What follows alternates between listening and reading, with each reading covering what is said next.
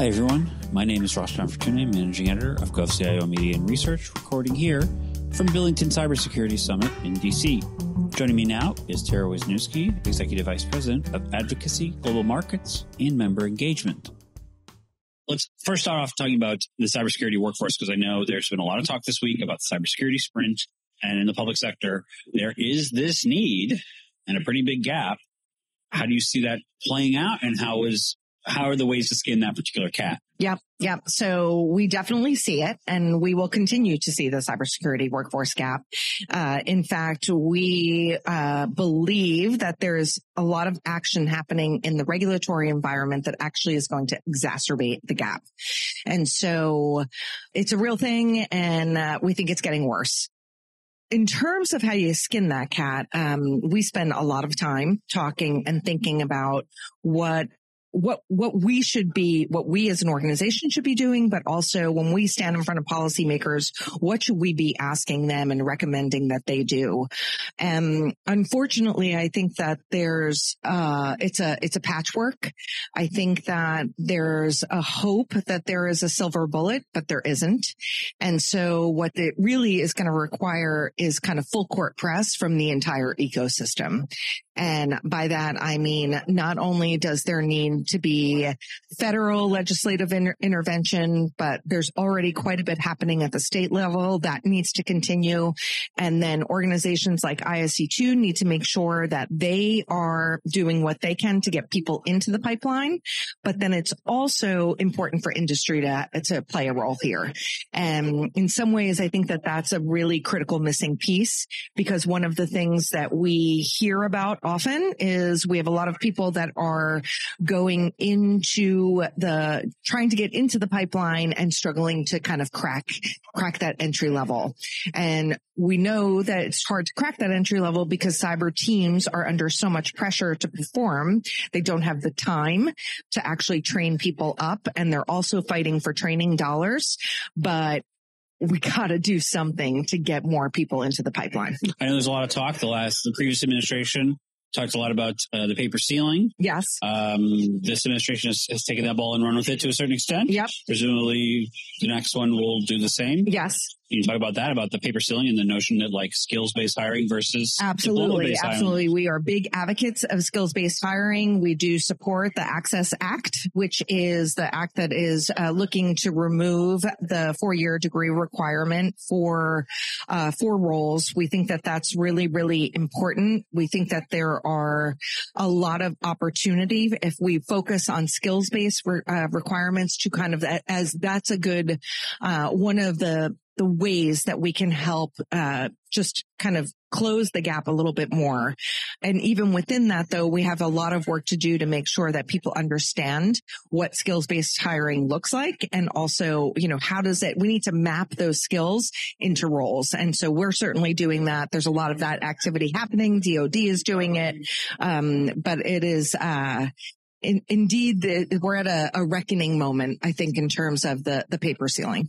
Yeah, I mean, as far as regulatory issues, you had touched on that before. How are improvements being made on that? What improvements need to continue to be made? How can, particularly in the public sector, but also contracting, industry, all that stuff, make it so it's easier to hire people? Well, it's really interesting. So this morning I moderated a panel on security policies, and we talked about the regulatory came up like almost immediately, right? And how security policies need to have this important posture, and regulatory environments kind of pushing that.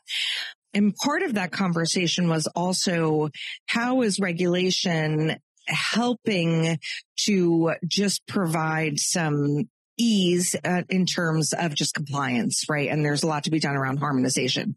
A little non sequitur there, right? But I think that what regulation needs to do is, if you're going to call for cybersecurity professionals, you need to clarify what a cybersecurity professional is. And that is a way that you can reinforce skills-based hiring, and certainly call out things like credentials, like experience, that could really have alternative pathways for people to enter a sector.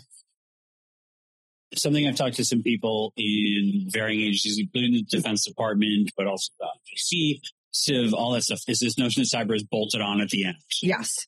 talk to the people. You remember, members. Is that something that you see in the public sector, that this is an issue that they're not, agencies aren't really understanding the import of this stuff? Less and less so.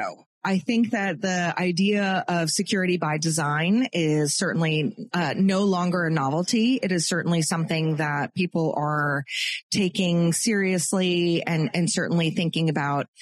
I do think that actually where the biggest challenges are for cybersecurity is actually in leadership, when leadership needs to so you've got a security team that's doing its job and they're doing all of it. And then they need investment from leadership, right, for that cybersecurity work.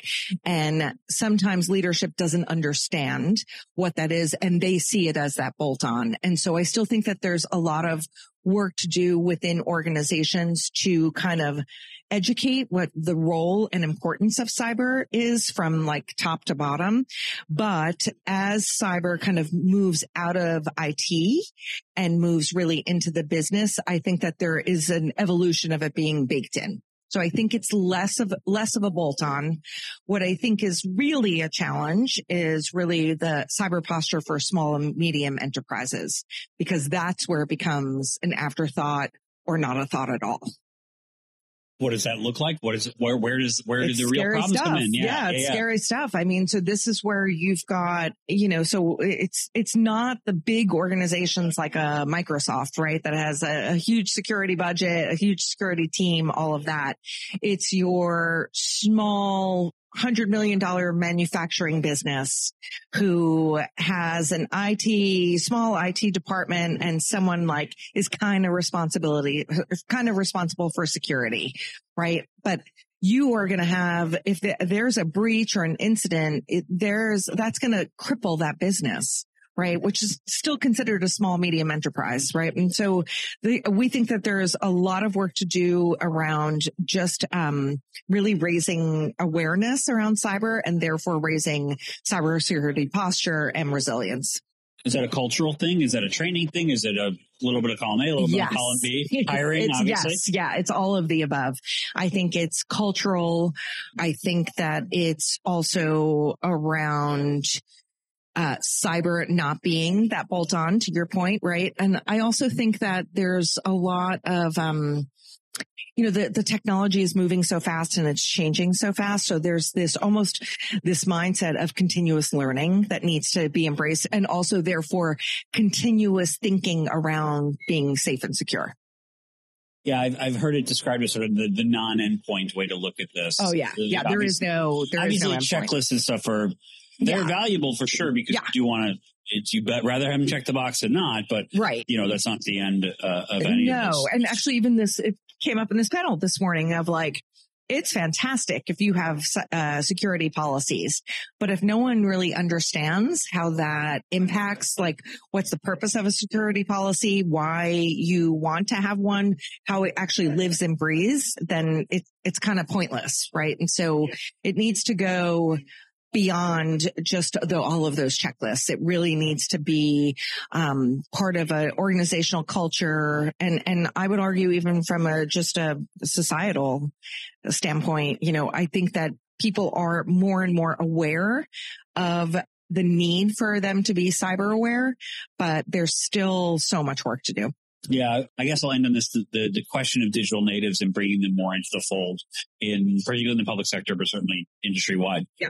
Is that a good thing, or is it one of those things where a lot of digital natives know enough to be dangerous, as opposed to somebody who just keeps everything on a floppy disk? Yeah, right. Or paper files. I think that digital natives that's the way of the future, right? That it's here, it's done. And I think that that's where there's a need to educate people as early as they have got the technology in their hands to understand what the threat landscape is. And of course, it needs to be in the appropriate language, but I think that the threat landscape is getting more and more complex. And as we all have been, I don't think there's any one of us where hasn't had our data compromised in some way, right? And so we all need to kind of just understand what the implications of that is and really kind of embrace it as an ethos. It's a good way to think about it, I think, and hopefully that'll be more a part of the cybersecurity landscape as we go forward. Yes, absolutely. I hope so. Well, thanks so much for doing this with us. Thanks, Ross.